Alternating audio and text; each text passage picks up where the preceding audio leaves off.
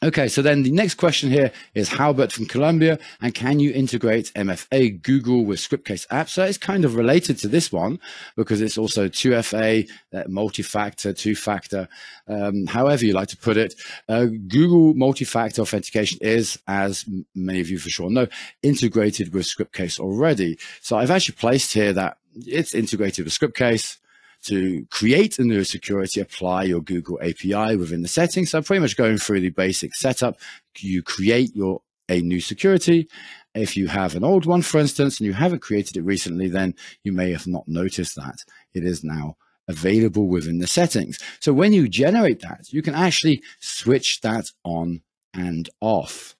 Okay, so that is important to note.